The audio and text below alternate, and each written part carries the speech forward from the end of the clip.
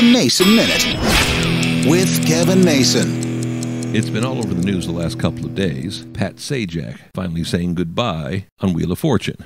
Now, I'll be honest with you, I don't know if he just taped his last show or if he's actually done, and when I turn on the TV on Monday, he won't be there on Wheel of Fortune. But it seems like he's been going away for 3-4 years. I know it's not been that long. Happens in the music industry, too. Yeah, saying farewell is very tough to do. Elton John's Farewell Yellow Brick Road tour, I think, lasted 5 years. Now, part of those years were COVID years, but I know he announced it in like 2018 and didn't wrap it up until, I think, earlier this year, late last year. The group Alabama, who I was very close with throughout the years, actually worked with some of them after the band was done. I remember when they were saying goodbye, their Farewell America tour, I believe it was called, that they announced and started playing gigs on in 2002, and I think finally wrapped up in 2004. Yeah, almost 2 years. Then, of course, they went away for 10 years, and they got back together again, at least 3 of the 4. And Teddy and Randy still going out today as the group Alabama. Saying farewell is tough, but for some it seems impossible.